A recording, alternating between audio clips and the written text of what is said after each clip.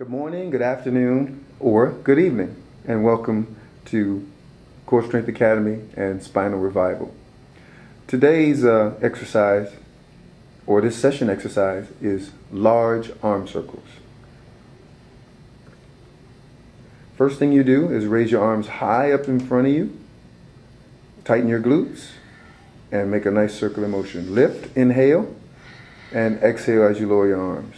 Inhale, exhale, inhale, exhale, inhale, exhale, inhale, exhale. 4, inhale, exhale. 5, listen to the breathing. Exhale. 6, 7, in the nose, out the mouth. Inhale, exhale, inhale, exhale, inhale, exhale.